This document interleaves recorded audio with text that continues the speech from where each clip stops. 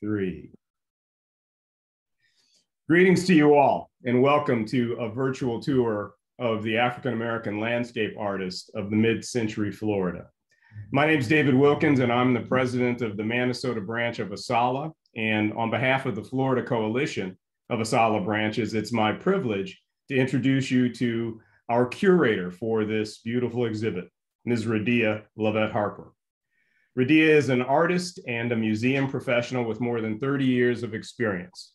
Prior to launching her arts and museum management consulting firm, she served in leadership roles at several organizations, including Vice Director of Education and Program Development at the Brooklyn Museum, Executive Director of the Museum of African American Art in Tampa, Florida, and as an assistant professor at the Teachers College of Columbia University.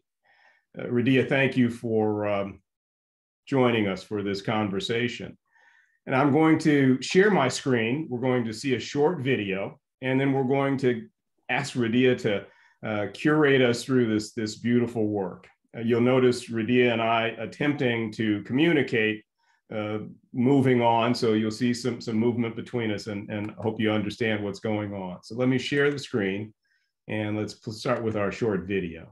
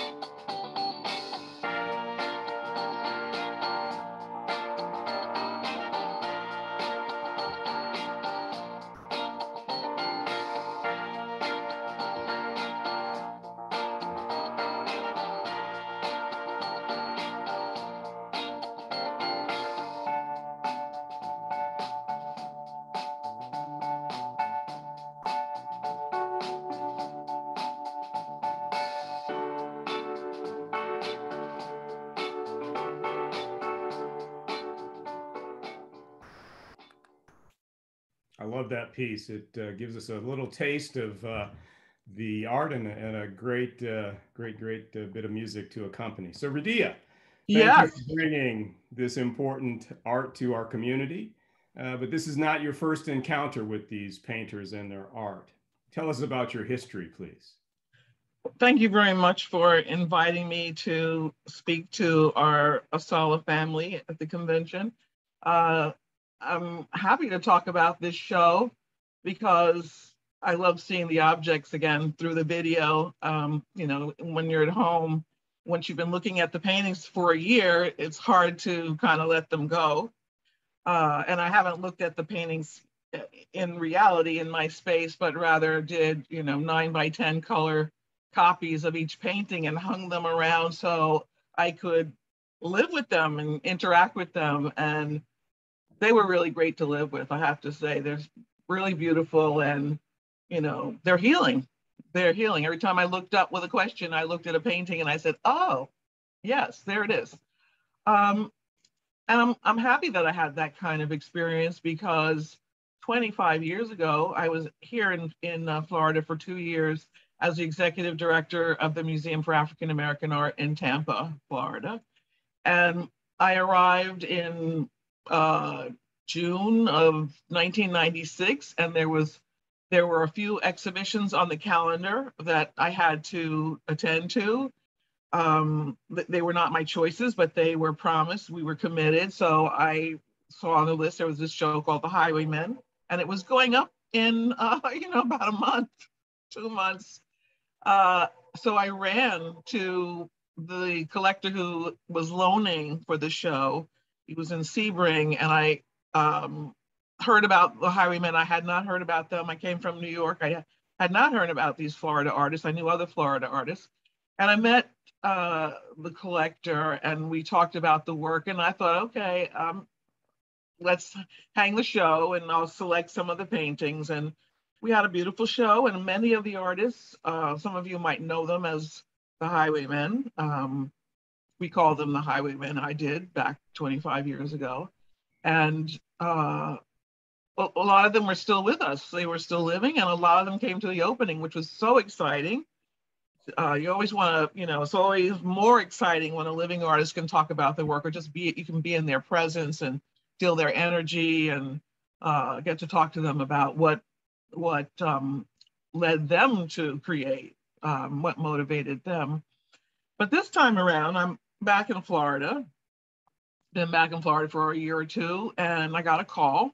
Actually, a year ago, I got a call from Selby Gardens, from Vice President of Education and Engagement, who said that someone had recommended me. And of course, that someone was our own Vicki Oldham. Many of us in the audience know Vicki. She's a force in Sarasota, bringing our history and culture of Sarasota to life. And the person on the phone said that I had been referred to Selby Gardens, and that they had an opportunity to do a show on the Highwaymen, and would I be interested? And so 25 years later, I know a whole lot more. I know that the Highwaymen exhibitions, there have been a lot of them. There have been 3 or 4 right in Sarasota. There was one in Tampa. There was one in St. Pete. There's one in Orlando. There's one in...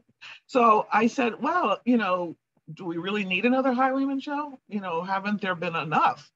And this person said to me, well, we haven't really, I said, okay, the only way that I will agree to do this show is if I can present it from an African-American perspective.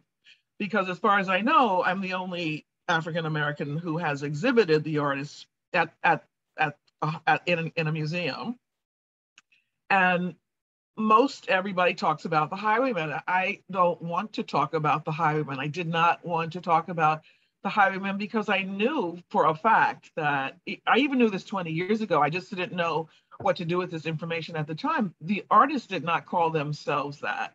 This collector 20 years ago that I met, he came up with this name as a way to talk about how they developed, or more than develop, how they implemented their marketing scheme, which was to drive cars up and down the highway on the other coast of Florida, on the east coast of Florida, and sell their paintings from the highway. And, I've been in the museum world all these years, 30 plus years, and 12 years, my last, full-time job at the Brooklyn Museum, 12 years. I saw a lot of exhibitions, met a lot of artists, talked to a lot of curators, and saw a lot of genre art periods from the beginning of time to today. And nobody was talking about a group name that had been given to them by somebody else. In the museum world, in the gallery world, probably in your own home, we talk about the name of the artist. We talk about the artist. Right.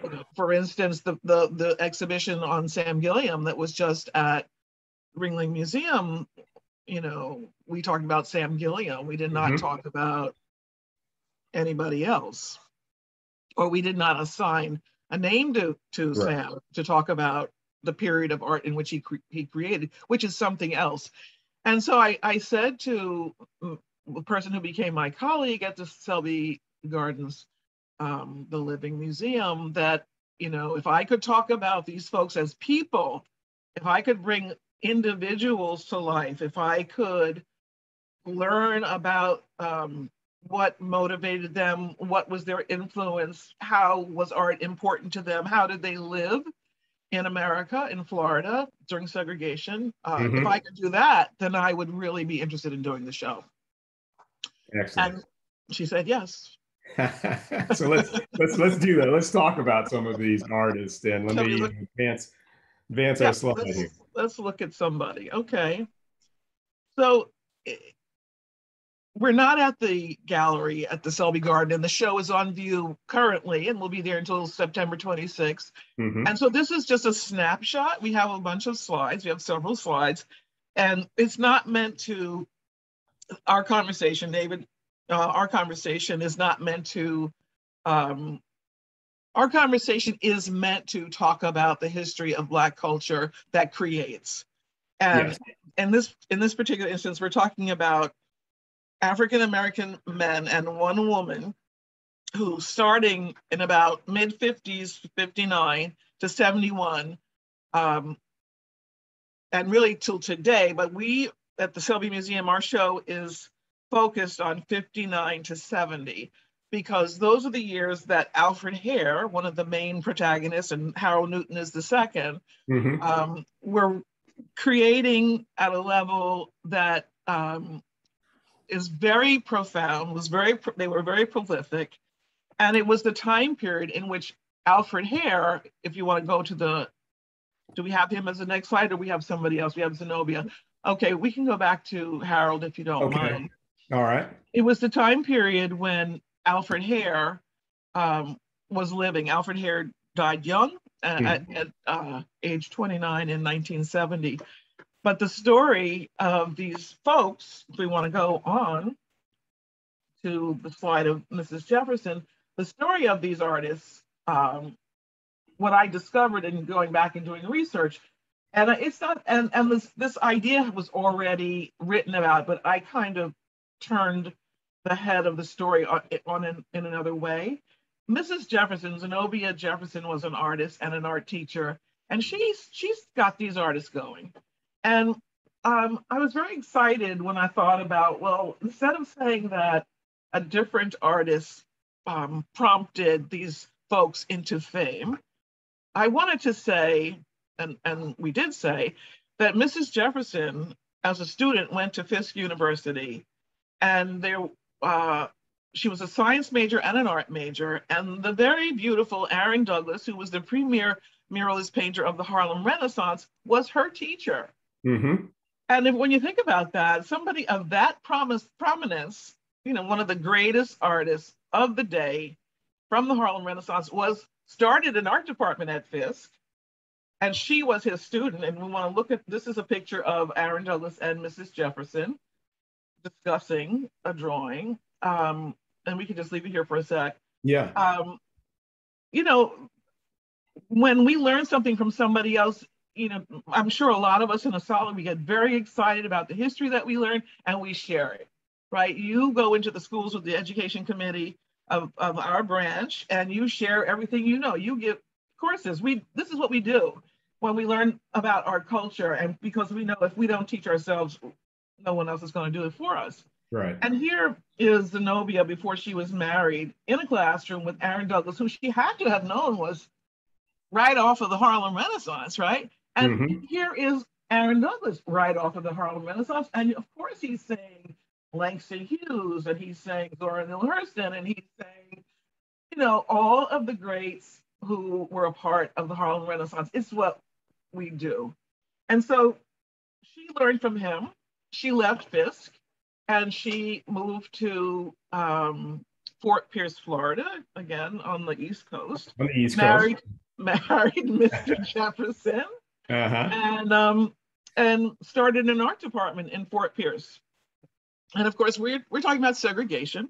Yep. And let's see what the next slide is. This is one of the great paintings of Aaron Douglas. Some of you know this painting. It hangs in the Schomburg Center right now in New York City. It's very large. It's very beautiful. Of course, it's talking.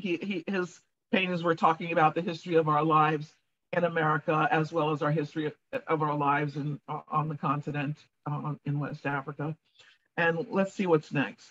And as we move to the next, talking about Douglas reminds me of all of the great men and women in our history. We couldn't take time to list, but who taught either at an HBCU or at some local school. And this is an example of that exposure. Ms. Jefferson exposed to an Aaron Douglas. She then takes that, shares it. Again, I'm thinking of the theme of our conference, the Black family, representation, identity, diversity. What a wonderful opportunity these young people had. We recognize it today. We look back and we say, my God, they were taught by this giant. Yes, this giant. Yeah. And historically in Black communities in the South and probably in parts of the North where Southern folks migrated, Black teachers were a part of the community. They were part of the Black community. They lived in the community. Segregation again. And so a teacher would see a parent in the grocery store and they would discuss the student. You know, where has the student? Well, how's it? The student is fabulous, whatever the case may be. And so this was a true meaning of the word community. You know, we use that word a lot. And in this instance, in Fort Pierce, which is the Black community of, Lincoln Park, which is the Black community of Fort Pierce, you know, the churches, the undertaker, the theater owner, the barber, these are all great Black folks who were really committed to raising up the community. And of course, we all know that once integration came, those businesses dried up because they either moved on to the white neighborhoods where they could make more money, or the white folks moved into Black neighborhoods so they could make money. Right. But in the earliest years, these folks were the pillars of the community, and they held everybody together. And I remember talking to our own Fred Atkins, the former mayor of Sarasota, about segregation in Sarasota and what it was like for him as a kid living in Newtown and knowing that he could not cross Fruitville Avenue because that's where the segregation line was. That's where the color line was. Right. And the same was true everywhere in America, in the United States at that time. And, you know, Mrs. Jefferson started this art department, and these are young teenagers. Yeah. And some of them are some of the artists that became known as the African American artists of Fort Pierce, which is what I like to call them, the African American landscape artists. And we'll see a slide at the very end of our presentation, David, of Mrs. Jefferson as an elder, with these young men as grown men in 2004 when they were inducted into the Florida Artists Hall of Fame. And, you know, spoiler alert, they say that if it wasn't for her, they would have said highwaymen. If it wasn't for her, there would have been no highwaymen. If it wasn't for her, there would be no artists. They would not have become artists. And you know, that's so important that they recognized her from a young woman out of college to an elder in the community, that they knew who she was, and she was there for them all the way. She was there for the entire ride. And, you know, a lot of us do that. You know, a lot of us. I love this image of young Black men and women in an art studio, an art class. Yeah. This is contrary to the image that the world at that time would have portrayed. And thank God for Mrs. Jefferson, who obviously created this opportunity for some of the artists we're going to talk about more later in the exhibit. It's so true. It's so true. And look, these folks are interested now. Maybe they're posing, but they were in the classroom. And Alfred Hare, one of the artists in our exhibition, and one of the artists that we're talking about today, wanted to be an artist. You know, he said he wanted to be an artist, and with Mrs. Jefferson's help, really learned how to draw. He went to her home on Saturdays for Saturday drawing classes. His mother sent him to her. So we have a lot of women who are supporting our children, right? And our men too. And Mrs. Jefferson's husband was Coach Jefferson, and he was a teacher and a football coach. And on the weekend, or not on the weekends, but on the weekdays, look at these young guys. You know, he would drive around, he'd get in his car and drive around and check on them. Like, where are they? Like, they should be at home. And, you know, so it was this sense of, you know, it's very African, this sense of everybody plays a role and everybody knows what their role is, and everybody knows how to respect everybody else's role. And that feeling really came home for me in doing the research on this community. Yeah, a great example of, again, the Black family, the Black extended family, the community. Mm-hmm. That's great. Let's move here. So we know Zora Neale Hurston. Tell us why she's important to this story. Yeah, and People we're wouldn't not gonna, associate her with the highwaymen. no, and with the African American, our landscape painters from Fort Pierce, or as I like to say, the not highwaymen. Yes, The yes. not highwaymen, because they didn't name themselves that name. They are individuals. And I don't want to overplay Zora, but I mean, come on, you gotta love Zora, and Zora is from Florida, from Eatonville. Yes. And she died in Fort Pierce. And I'm giving Zora her due because the last 2 years of her life were in Fort Pierce. C. Bolden, who was a publisher of a Black press called the Chronicle in Fort Pierce, invited her. He saw her somewhere, invited her to come to Fort Pierce to write for him. It was a very short-lived experience. She wrote a couple of articles, one of them on Haitian voodoo. And I couldn't believe when somebody told me this. I spoke to a lot of people in Fort Pierce who, of course, know a lot of stories. And they said, oh, yeah, oh, I knew her. She was a substitute teacher at the high school. I said, what? Wait a minute. Zora Neale Hurston was an English teacher at your high school where our artists also went to school. Did Zora know that? Did Zora know? Well, probably not. But she was in the building, and Mrs. Jefferson knew her, and I got that from her daughter.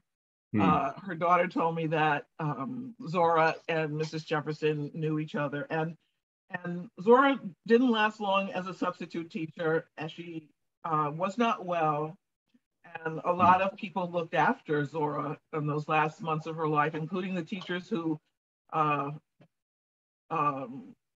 fed her and made sure that she was okay, and did the kind of thing that we would do for somebody in need in the community.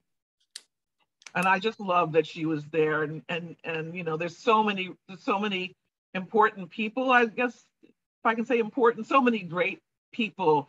You know, I like to say, like, what was this confluence of energy? How did all these fantastic people, Zenobia Jefferson, her husband, Coach Jefferson, Beanie Backus, who we haven't gotten to yet, another artist, you know, the artists themselves, Zora, the publisher, how did Mr. Boland, Dr. Boland, who was a physician who built the Black Theater, the Lincoln Park Theater, and had, you know, like salons in his house where he and Zora and others would come and speak, you know, have these conversations around the dinner table or after dinner. And how many more stories are there hidden in our communities? You know, that's what's so exciting to me. And I just love that these folks landed in Fort Pierce at this time and somehow influenced each other, took care of each other, looked out for each other, whatever the case may be.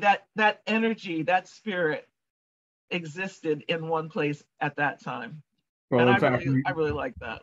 I do too. And we do know that there are many instances of Fort Pierces throughout our history. Yes. Communities where we've all grown up, and great people, men and women, have emerged out of, again, that Black family core and support.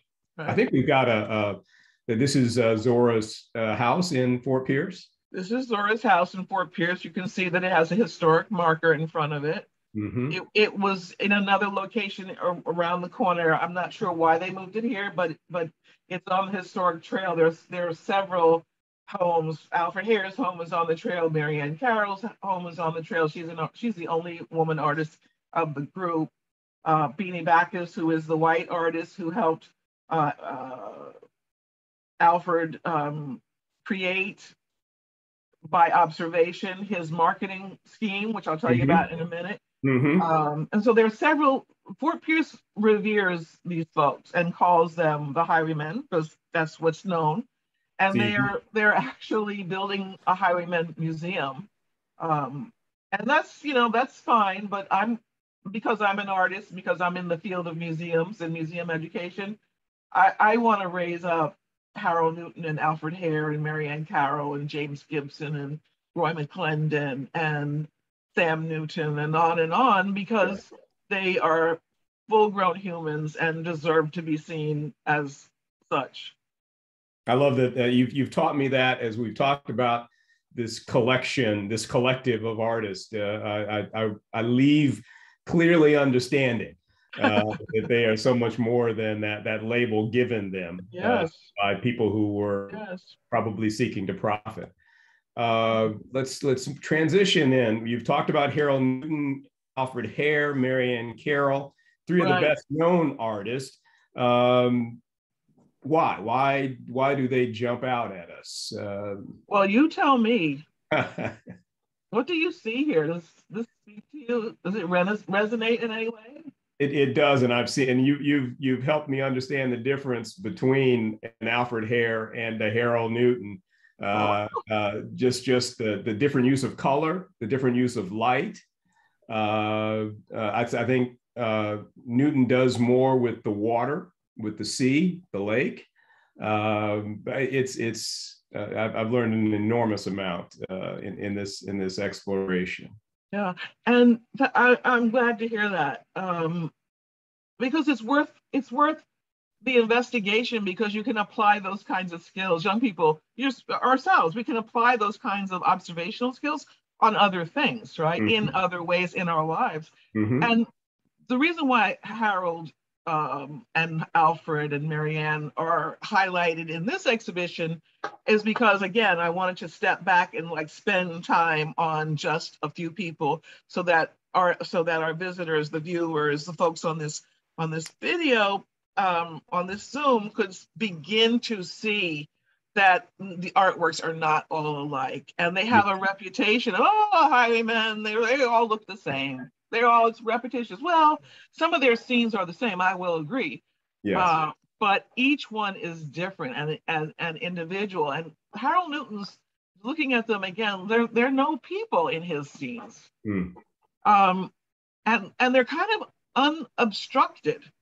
Mm-hmm. Right? Mm-hmm. You can step right into the water. Mm-hmm. Mm-hmm. And there's kind of like a breath, there's an expansiveness there that oh yeah. That's beautiful. It's interesting, since beginning this project with you, three of our branch members, learning about what we were proposing, sent me art, some from Newton, some from Hare, that they'd collected over the years. Oh. They identified as the highwaymen art, and they were, but they were all very different from just again, within our own branch. And yes. This is a really well-known Alfred Hare. This is and why it's well known is because Alfred loved this tree, the Royal Poinciana. Mm-hmm. And he painted them a lot, as did many people. And I'm guessing there must have been a lot of Royal Poinciana trees in Fort Pierce. They just must have been blooming everywhere, because I was looking in Sarasota a couple of months ago. There was one down the street from me, and I heard somebody say they saw one on a drive, but they weren't everywhere. Mm-mm. But they must have been everywhere in Fort Pierce at the time. And sadly, of course, land development has reduced some of the beauty of our state. And, we're really grateful that they captured it. And I think that's one of the reasons why the paintings are so loved, because we get a glimpse on the flora and the fauna, the trees, the landscape, the water that has changed in the last 50 years. Yes. More than 50 years. We think of old Florida, right? They call it old Florida. Yeah. And Harold's paintings were more slow brushstrokes. He took more time painting them. And Alfred and a lot of the others were known for quick, rapid, keep it moving, because Alfred was in high school, and Beanie Backus, who was a regional artist, a white landscape artist who lived in Fort Pierce, had come to the high school to offer his studio, his services, his expertise to the best art student that the school wanted to send, and he would mentor that student. And Zenobia sent Alfred. And, Alfred crossed the color line to go to his home. And as I don't know, some of the folks in the audience might know, artists are pretty generous people, and they like people. Well, some of them like people. And he was willing to share. And his widow Doretha Truesdale, who was a really wonderful woman who came back to Fort Pierce and is in their original home, her and Alfred's home, with her husband of today, a photographer, John. She would tell me stories about Alfred and what life was like when he was painting. And, she said Alfred was a businessman and Alfred loved art. And he knew he wanted to be an artist, but he also wanted to make money. And all of these young men, I mean, we know this, those of us who have looked at Florida history and Southern history, there were not a lot of choices for us in the 50s and the 60s and earlier, obviously. And they did not want to come out of high school and pick fruit or tomatoes. Well, tomatoes are a fruit. They wanted something else. And these folks, it's not like they just, dropped from the sky and picked up a paintbrush. Oh, I'll try that. Well, of course, somebody may have, but these folks are artists. You don't paint like that if you're not an artist. Some of it truly is learned and some of it you're born with, right? I mean, practice makes perfect, but you're born with something that keeps you moving in this regard. I'm an artist. Remember I said to you when you wanted to introduce me, I said, does it say I'm an artist? That's right. Because that's first on my list, it's how I walk in the world. Yes. And these folks were artists too. And Alfred was a businessman. When he went to Beanie's house, he noticed that white clientele were coming into Beanie's studio and paying cash money for a painting. And Alfred observed this multiple times. And Alfred said, if Beanie can make cash money off of those paintings, I can do that too. Yeah. And then he said, but I'm going to make more paintings because oil paints take a long time to paint and a long time to dry. And so maybe Beanie got $100 for one painting and Alfred would make, 20 paintings and get $200 in the same amount of time. Yeah. And it worked. And it worked for Alfred and for most of the artists. And what happened over time, there became two, I hope this is not too strong, but two schools. Like there was the Harold School and the Alfred School. And the Alfred School was fast and quick. They got it done. And they painted quickly. They had a palette knife. Some of them worked. I've heard the expression assembly line. I don't like to use it because people get stuck on these ideas. Yeah. But yes, Alfred would invite you over to his house, and he had a line in the carport, a clothesline, and they put Upson board, which is a building material. It was inexpensive, on the line, and he would say to someone, do blue for the sky and green for the grass, and I'll come back in and I'll do the trees. And so some of them helped in this way, and then they also learned, and then they went off to paint themselves. And they made a lot of money. And they made so much money. I mean, Alfred was going out himself, selling to people. And of course, the white folks didn't really want them at their door. And Marianne Carroll is known to have said, if I felt the least bit intimidated by the energy, I backed up and went home. Yeah. Yes. And some people went to the back door. So we had to go through all of these machinations, right? And Al Black became their best. I mean, Al Black worked for for Alfred. Alfred made enough money to pay Al Black and other men to sell the paintings, and they would get in their cars and put the wet paintings in the trunk. I love that. Drive. This is why they got the name Harman. Drive down Route 41, up and down the East Coast. Yeah. And sell the paintings. Yeah. And they would sell the paintings in hospitals, doctors' offices, dentist offices, beauty salons, places where people needed a lot of art because it was very inexpensive, and where people did not, were willing to do business, willing to exchange with Black folks. Yeah, I love it. I love the story you've told me about Mr. Black leaving with a carload of the art and not coming home until it was all sold. That's right. Marianne Carroll said, Al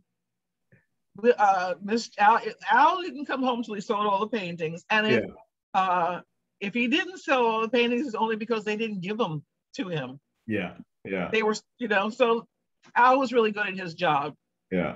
And eventually he painted himself. So let's see what else we have. Yeah. the screen.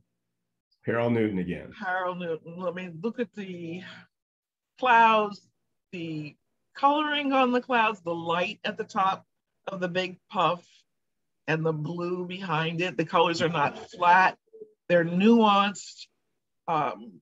This is not something you can do quickly. You have to like really know what is that, an egret? You have to really know what that bird looks like. You have to really know what those palms look like. You have to really know how a cloud is formed in order to paint it in such a lush way.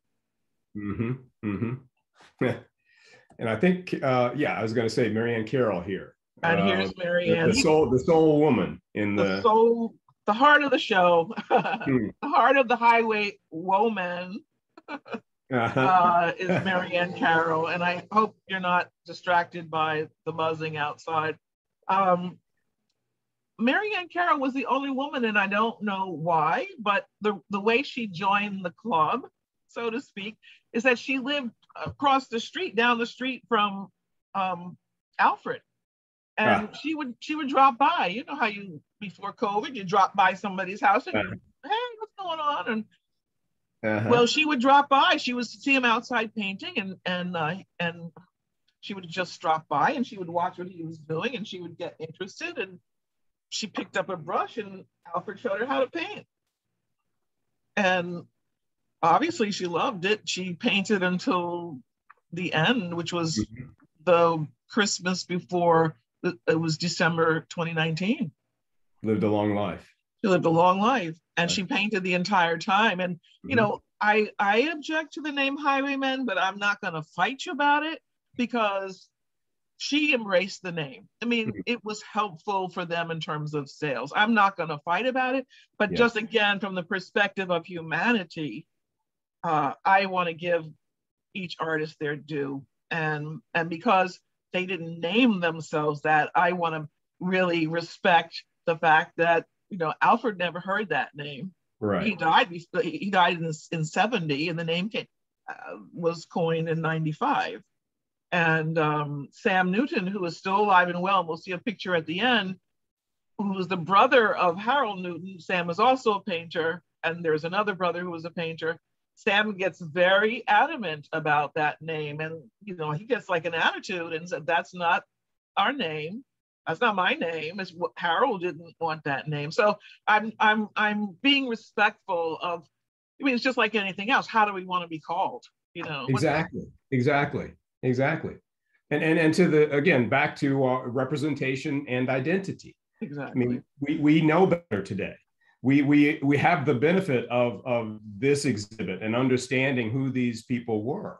That in the 50s and 60s, I do what I need to do to survive, to sell these paintings, to feed my family. Call me what you want. I need to survive.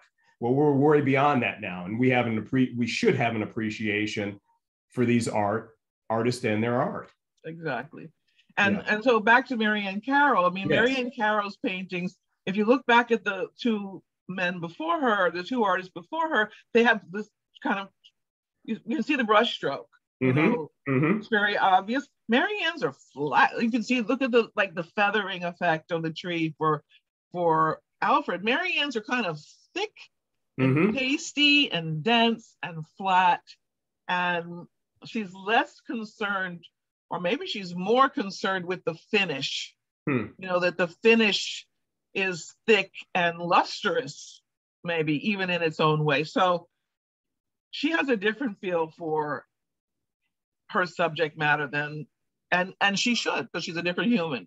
And people, I've heard people say, collectors, I've run into quite a few now, like if they're outside here in Sarasota and the sky turns orange, we know people go to the beach the entertainment for the night is watching the sun go down. Yes. And people will say, oh, it's a Marianne Carroll sunset. Did you see that Marianne Carroll sunset? Yep, Marianne Carroll sunset, really beautiful. All right, let's move through Alfred Hare. Alfred Hare. This is this painting, you know, the show is going to be up at Selby Gardens for a few more days after the conference. And If anybody's in the area, it's worth seeing. It's it's a nice show. Yes. This painting was painted, okay, 70, 80, 90, 100, 110, 120. How many years is that?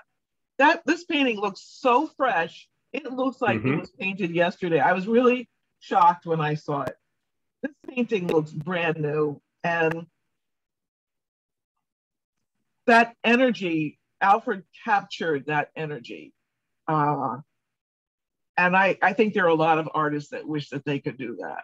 And so I don't, I know that people want to turn these artists' work into, categorize them in a way that where they want to compare them with other art forms. And I just don't do that. I just don't think that we should judge, if you will, if judge is the right word. I think these artists and their artwork stands alone because of the quality of the expression and because of the numbers, the sheer numbers. They thousands, hundreds of thousands of paintings because they sold to a community development out in East Florida. They deserve to have the stories told about them in a way that raises them up as artists. And you've described hair as being fast, quick, for the purpose. I don't see that. I can't imagine this being done. Isn't that interesting? Yeah, no. It was with what a palette knife looks like. It's got a flat surface, not a brush. Remarkable. Just remarkable. It really is. Yeah. Let's see some more. Okay. Harold Newton. Harold Newton, Stormy Sail.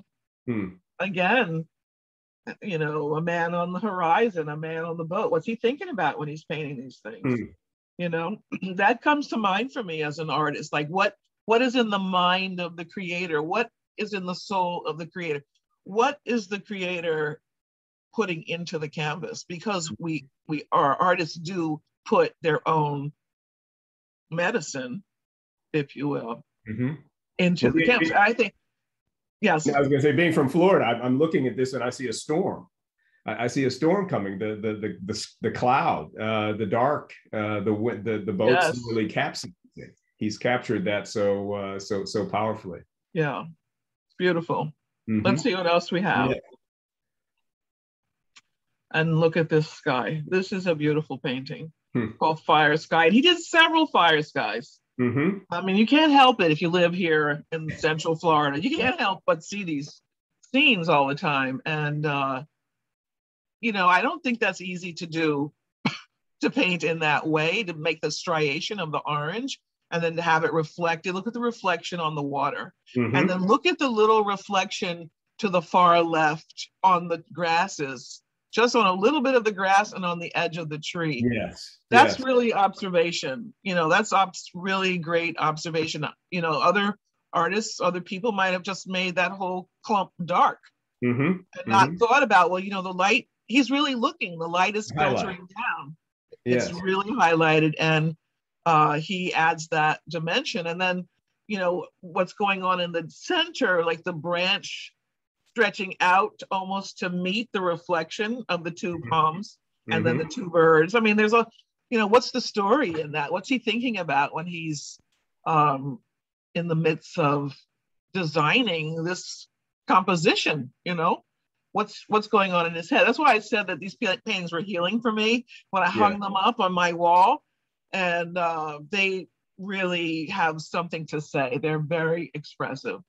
This is perfectly titled, I think. Perfectly titled.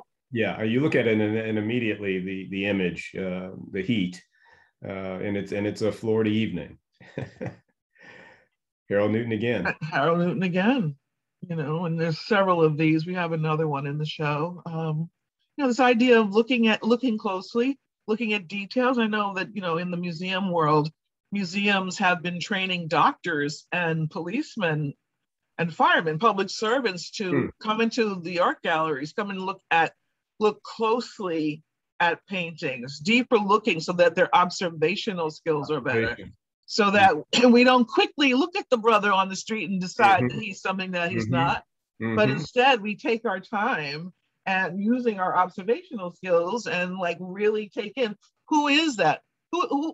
Where is the humanity there is? Who is that human in front of us? And that's one of the things we can learn from a painter like Harold, who was taking his time to really, really look at what a hibiscus looks like and the leaves. And P.S., go check them out. They look like that. What am I seeing, and what message am I getting in that observation? Yeah, this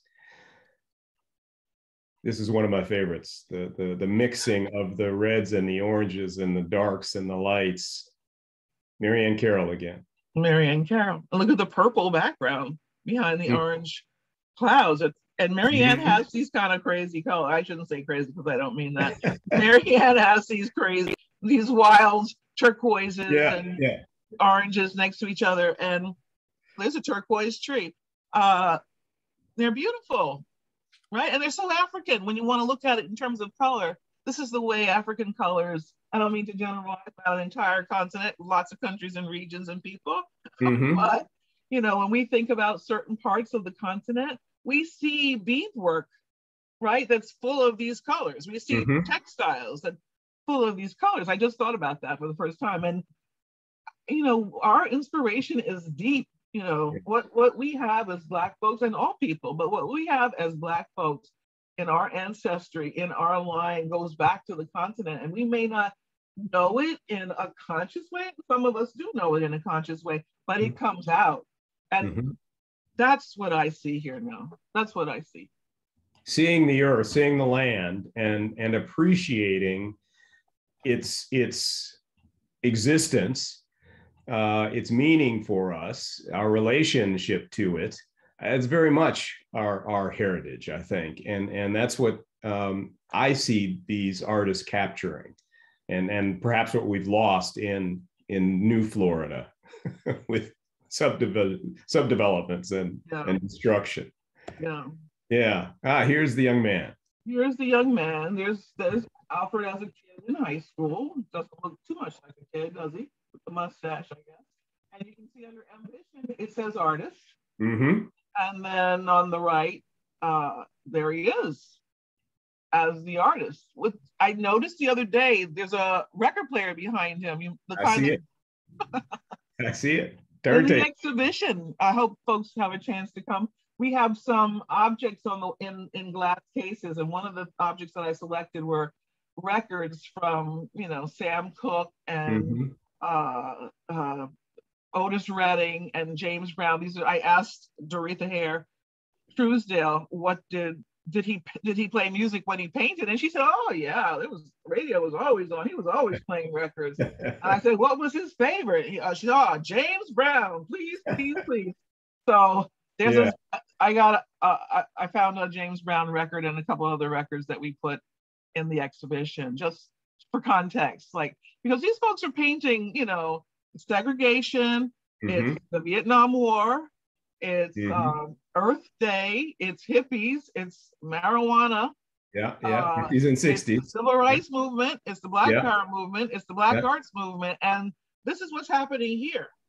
And so maybe we want to say, oh, they were out of touch, but I just say, no, they had something else to say. And maybe, maybe there's stories, maybe this is like amulets for healing, because we also had lynching here, right? And you had the murder of Henry Moore here. So who knows? And they're not here for me to ask them, but one of the beautiful things about art is that you can interpret it. You can ask the artist, what is it about? And sometimes artists will say, whatever you take from it is what it is about. So, so for me, it's about what is the context in which they painted, what was happening around them that might have influenced them, and what of that influence can I see, and what of them do I see at the same time?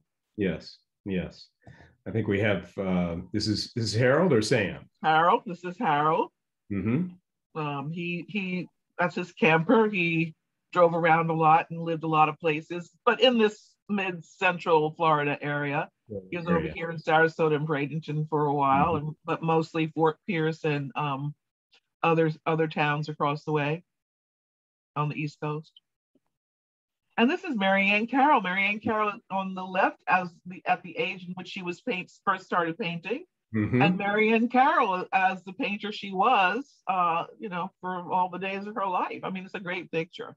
Yeah, it is. There's pure joy in both of them, I think. Yes. And this is Beanie Backus. A.E. Bean Backus was the artist that introduced the concept of marketing to Alfred, as well as helping him to lay down a landscape, the composition for a landscape.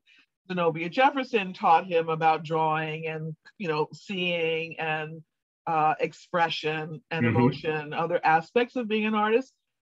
It was a school in segregation. They didn't have any money. And so when the materials ran out, like pencils, paper, crayons, maybe, I don't know, but they didn't have oil paint.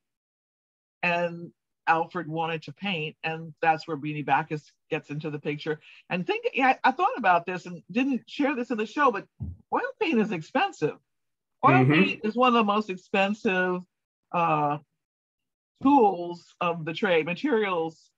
And I was thinking about that. They painted with oil paints. They really didn't make a lot of money to afford oil paints because they painted a lot of paintings, and oil paint is not cheap. And they didn't use canvas because they were saving money. They used Upson board, which is a cardboard kind of a material. But that's just kind of fascinating to me when I thought about it recently. Oh, they use oil. They didn't use acrylic. They didn't use watercolor. They used oil paint, which is a fine artist tool. So it's really elevated. I mean, their sense of self and how I am creating is elevated. And I think we should really honor that. I think we should really notice that. So was it utilitarian? I mean, was the oil painting going to allow them to stack it and move it more quickly, or is it a artistic choice? It's a creative choice because oil paint takes a very long time to dry. You said that, yeah. And Al Black would put these paintings in the car, and some of them would still be wet. He would be selling wet paintings. So it really was. I'm guessing because I love oils myself. I'm guessing that it was a choice. It was a conscious choice because of the way the paint moves around on the surface. It glides, and excuse me, acrylic paint you have to move very quickly, and it dries very fast. If you stop painting, you are stuck with that line, that shape, that whatever. Oil paint, you have lots of time to move it around and change it, which is why those paintings could be done fast because the painting moves quickly itself. I see. But again, it's a very expensive medium. And that's kind of interesting to me. It is. Which is a good thing they made a lot of money so they could afford to paint. That's right. Oh, I forgot to put the artist here. But this is Roy McClendon. And we've got a photo of Roy later here. We do have a photo of Roy, who's still painting. He's in his late 80s. I talked to him on the phone when I was doing my research. He was very warm. And I do have to say, everybody I've met related to this group of folk have been really, really beautiful people, really caring, kind, generous people. I don't know if that's part of the story, but I bet it's part of the story. I think it's part of the story. Part of the story. And not all of these painters painted Black folks, I think that for the collectors, I'm curious to know how many collectors who are not mostly of African descent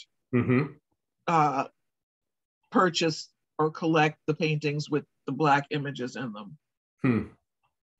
I don't know. Yeah, interesting. And look at this. I mean, gorgeous. This is very classy. I think the shapes are very sophisticated. Look at the shape of that tree. Look at the shape of the branches. The trunk. It's not just a stick going up. That's that kind of undulating pattern that the trunk makes across the picture plane is very beautiful, and really shows you how strong the eye is to see it, and then how strong the hand is to paint it.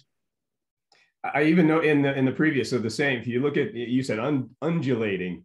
I look at the house. Look at the house in this. And in this, I mean, very interesting. They're not straight up and squared. They're moving. Yeah, that's outstanding. Wow. Another Alfred Hare. This is your favorite. Yeah, full bloom. Yeah. Okay. And here's another version of a Royal Poinciana. I mean, compared to Alfred's Royal Poinciana, it's a different tree. But still very interesting to look at. And the collector, the owner of this painting, lent it to his grown son, who lives in Miami, and the grown son took it to a game shop, a game designer. And what did he turn it into? I wanted him to say he turned it into a puzzle, but he turned it into the image, turned it into a paint set, like paint by numbers kind of a thing. Okay. But I think it would be fantastic if it was a puzzle. Try to put all those puzzle pieces together. And this, Willie Daniels, I mean, there's a lot of air in this painting, which is different. I mean, everything's not like densely packed into the canvas, into the surface, into the landscape, but it's kind of open, and I'm guessing that was his personality as well. This kind of open way of being in the world. And there's a picture of a picture of Willie coming up. How are we doing on time? Well, we're going to move through, but I love looking at these images. Very different Alfred Hare here, I think. This is an early one, and you can. I was going to imagine that was earlier in his career. Yeah, and I love it. I love the kind of ones that are a little bit more raw while they're figuring things out, and they're a little less finessed. I appreciate that, because there's a lot of emotion in that, a lot of energy, and it's also signed Freddie. He was Freddie. I see that. Freddie, you can see it. Yeah, Alfred Freddie Hare. That's good. Right. And this is a beautiful one too. Maybe I do not see that. How do you see that painting? It's more stark than what we've come to see. What I've come to see as Alfred Hare. But I'm sure it is what he saw in that particular view. Very different than the Royal Poinciana. But he captures the egrets and the ground cover. And the is it almost a mustard green or an olive green? Very different. Very different. I still can't imagine him doing it with a palette knife. No way. Pretty funny. And then this is Sam. This is Harold Newton's younger brother. There's another brother too, Lemuel. And Sam, did I say this already, was very adamant about not calling the folks. And Sam is alive and well and working. He has a gallery in in southern East Florida. Okay. I think we do have those photos. These are the two brothers side by side. Huh? Side by side. Just want to take a look at them and see, the similarities and the differences. It just kind of contrasts them a little bit. And I feel like we are looking at a similar scene until we look a little closer and we see the trees are different. They're different types of trees, but the composition is not the same, but similar and beautiful. But different painters, clearly. I mean, Sam's paintings are a little edgier, I would say, and Harold's paintings are a little more expansive. Both very interesting to live with, I think. Be interesting to know if Sam was modeling his after his older brothers. Probably. Yeah. Or probably so. We'll have to call him up and ask him. Yeah, that's right. That's right. Okay. There's a hibiscus again. Another hibiscus. And this is the one we started with at the Yeah. top. Yeah. He was over here. Bradenton scene. He was in Bradenton. And then this is the piece that the Smithsonian, that the National Museum of African American History and Culture purchased. So it's in their collection with several others. And I really think it's quite a beautiful painting. I think there's a whole lot in there. Look at that ocean. That ocean is deep, right? You forget that you're looking at a flat canvas, right? You're looking at a board. Yes. You know, there's so much dimension in it and personality, and he deserves to be called anything he wants to be called. Exactly. Which I think was Harold Newton. Exactly. And this is an installation, an interior view. This is what the show, one of the rooms in the show at the Selby Gardens. We just wanted to give you an idea of how these paintings hang in the space. They're still there right now. And we have one more. If you've not visited and you're able, please, it's beautiful. It is beautiful. Selby is an excellent venue for this. Perfect to be in a botanical garden with all these landscape paintings. Yes. And here's the other angle of that same room, just to give you an idea. It is beautiful. And there's Roy. And there's Roy. There's Roy. He's in his 80s now. He's still painting, still has things to say. Yeah. He was also a teacher. So, he has a lot of memories and interest in keeping the history going. Excellent. Excellent. And this is Willie. Look at that painting. That's beautiful too. Willie's still alive as well? Willie's still alive, hanging around in Fort Pierce. Fort Pierce. And we did say we'd have one of Sam. And this is Sam. And, felt it was fitting, since this is a conference about the Black family, that we have Sam and his family, and Sam and his brother Harold. And, look at all the paintings. He's still doing it, and obviously teaching the little girl, how to be an artist, whether she wants to be one or not. Just to be brought up in that atmosphere is valuable. Exactly. It's priceless. Priceless. All right. Here we are back at the beginning. And to Mrs. Jefferson, as we said earlier in the presentation, that this was in 2004 at the Florida Artist Hall of Fame. And, I feel them. I feel the men in the picture. I feel their presence as like solid, proud citizens. And she's right there with them. She's proud too. She's proud of them. And I think it's a great photograph. Absolutely. Absolutely. A wonderful way for us to conclude and to thank Radiah for this marvelous tour, introducing us to these wonderful artists. What do you want us to take away, Radiah, as we close? Well, I want us to remember that our humanity, we as individuals, as a group, that we deserve to be seen how we want to be seen, and we deserve to be called how we want to be called, named how we want to be named, and to take time. Art heals. Art is something that we can explore as people of color, to express ourselves, to take care of ourselves, to help somebody else. And having art in the mainstream of our life rather as an afterthought is a very strong way to live in the world, because you can turn to it and have it in your pocket, have it on your wall, have it as a comfort, have it as a career, and I think that we need that. I think that the more creativity and the more imagination, we're going to need that as the world keeps turning. We're going to need it more. And we are going to be turning to creative and imaginative people to solve the world's problems, because everything else is crashing. And creativity is really going to be the thing that's going to turn us around. And let's hone that skill.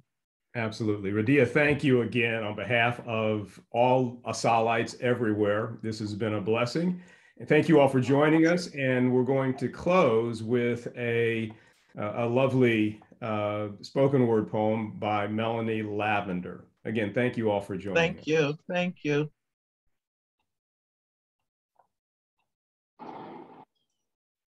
Hello, I'm Melanie Lavender, and today I'm going to recite for you a piece entitled Mind's Eye. This piece is dedicated to the men and women, African Americans, who decided during Jim Crow to not pick fruit on trees, but to paint. These Florida landscape artists changed the narrative of work. Please enjoy. Moments in time captured by the artist's brush. Childhood scenes captured in their memories of Florida's simple beauty. Sunsets of gold, purples, and pinks, engraved in the iris of my mind's eye. It takes me to a safe place where all my worries float away into the waters of the Atlantic. Hands kissed by the creator of heaven and earth. Minds encouraged and guided by Zenobia, who saw the potential to change the narrative of work with I am phrases. What boldness it took to say I won't be picking fruit on trees. Instead, I'll paint the images of my childhood hide and seek secret spots. The grit of those held under Jim Crow's laws to not allow hate and fear, to keep them from knocking on doors. They were building legacies by following the callings of their heart to paint, hands anointed by grace to capture the landscape designed by the divine. I'm convinced there is something special about this place we call Florida. To birth such talents like Zora, Marianne, and I Am Black, just to name a few. See, these gifts couldn't be just taught. Their art included soul, which gave them the power to transform a white world with colors. I close my eyes and pretend to be an owl in the tree just to witness these painters create art on an assembly line. Alfred Hare, sharing the techniques learned over some beers while the music flowed in backyards. This group of 26 artists followed the path of the 27 from Edenville to build along the A1A. The same road traveled by Harry and Harriet Moore, who I imagine drove while daydreaming of a world where colors were bold and celebrated and free just to be themselves. Imagine with me, sitting in the arts. Go ahead, close your eyes and hear the music of the birds and the crickets, the feel of the evening breeze as the last rays from daylight change the colors of the sky from blue, then purple with a dash of pink. Next, following the yellows and the oranges until the colors and vibrations collide into one, twisting the sky black. And now the stars and moon take center stage. This is the world we dream of. Now, so have you. Thank you.